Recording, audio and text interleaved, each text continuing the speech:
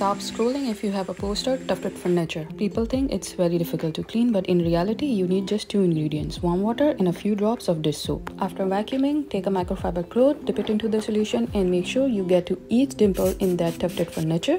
Then I use the sprayway glass cleaner to clean the metal around the bed and all the remaining mirrored furniture inside this room, and voila, I'm done. If you found this useful, please share it with others and like and follow my account, as I'm here to make your life easy.